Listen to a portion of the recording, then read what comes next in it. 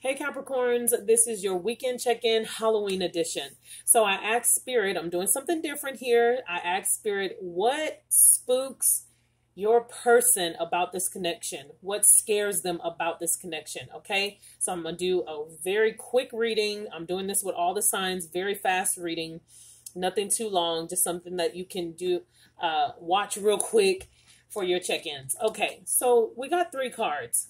What scares them about you is you're an empress. The empress shot out right away. This person put you on a pedestal.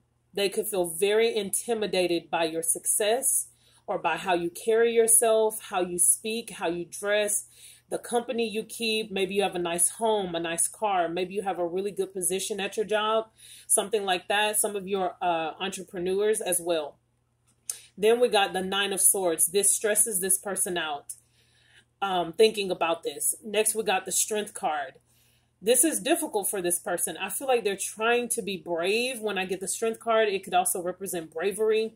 Someone's trying to be brave, but they're having a difficult time. They feel like they don't measure up to you.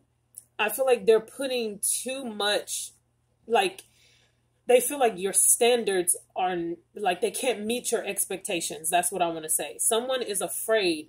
And remember, this is not about how you feel. This is about the fears of this person. Okay. So you may be like, what? I'm fine. You know, I'm regular.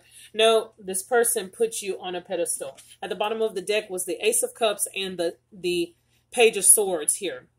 So this person is definitely wanting to know more about you, very curious about you, falling in love. But I feel that they almost are fighting falling in love with you because they feel inadequate. This person feels incompetent. Okay.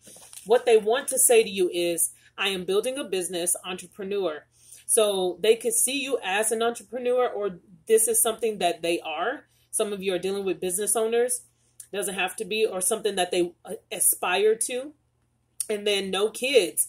I was getting the feeling that someone may feel like because you're on top of your game, maybe you don't want to slow down and have kids right now. Some of you do. This may be a fear of theirs that you don't want kids. And then I'm toxic, not good for you. I feel like this person struggles with self-esteem issues.